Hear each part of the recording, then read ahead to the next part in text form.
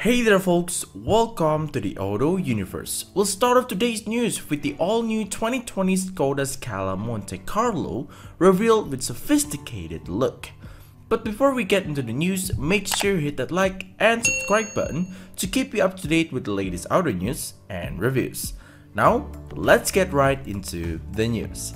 Those unfamiliar with Skoda's naming scheme could think that the new Scala Monte Carlo is a hot hatch. However, despite paying tribute to the company's rallying history, it's not.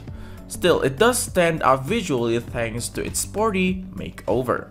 Skoda hasn't said anything about giving the Scala the full-on Laurin Klement luxury treatment, and we highly doubt it will.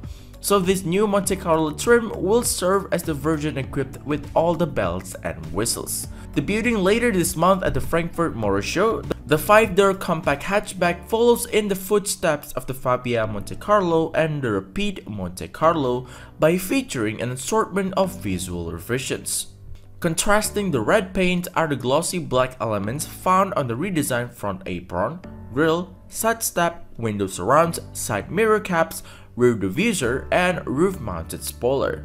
The Scala lettering on the tailgate and standard 17-inch or optional 18-inch alloy wheels also sport black accents. The interior designs of the Scala Monte Carlo boast some red details, a perforated leather-wrapped multi-function steering wheel, gear selector and handbrake lever, black roof lining, LED ambient lighting, chrome look for the air vents, Scala lettering on the door sills, and special floor mats. The tinted windows and panoramic roof are also part of the offering.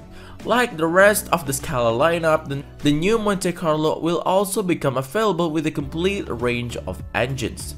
Deliveries will kick off in the fourth quarter of the year, subsequent to the model's premiere that's set to take place at the 2019 Frankfurt Motor Show.